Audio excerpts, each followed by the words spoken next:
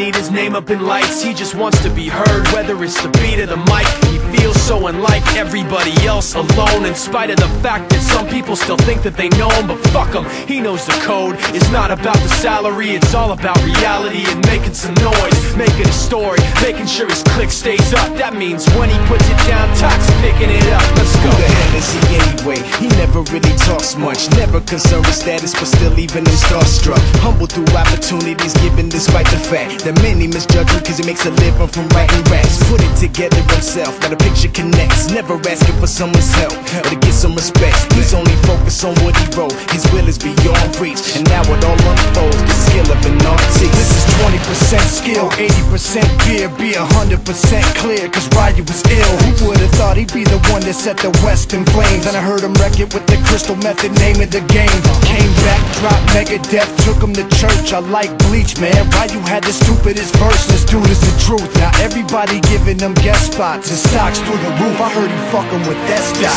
This is 10% luck, 20% skill, 15% concentrated power of will, 5% pleasure, 50% pain, and 100% reason to remember the name. They call him Ryu, he's sick and he's spitting fire. And Mike got him out the dryer, he's hot. Found him in Fort Minor with top, but a fucking nihilist porcupine. He's a prick, he's a cop. The type women wanna be within, rappers hope he gets shot. 8 years in the making, patiently waiting to blow. Now the record with your notice taking over the globe. He's got a partner in crime, this shit is equally dope. You won't believe the kind of shit that comes out of this kid's throat.